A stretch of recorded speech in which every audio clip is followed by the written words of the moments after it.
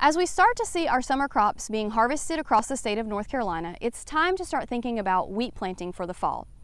Wheat planting season in NC ranges from the first week of October all the way through Thanksgiving, and that really depends on where you are in the state as to when you'll start.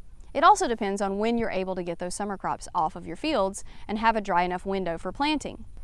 Seeding rate ranges for the state are recommended between 1.6 million and 2.1 million seeds per acre, and that will vary on how much seed you're putting out depending on the seeds per pound for your particular variety.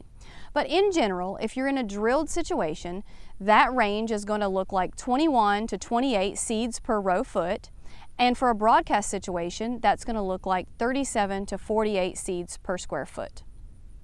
So keeping those things in mind, as you're on the earlier part of the window, you're going to want to be on the lower end of those seeding rates. And as we move later and later in the season, you will increase incrementally until you reach that 2 to 2.1 million seeds per acre or 28 seeds per row foot emerged if you're in the later part of the planting window.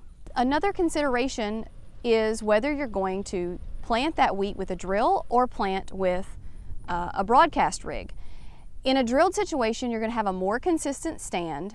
In order to replicate that in a broadcast situation, it's recommended to split the seeding rate in half and go in two directions for broadcast.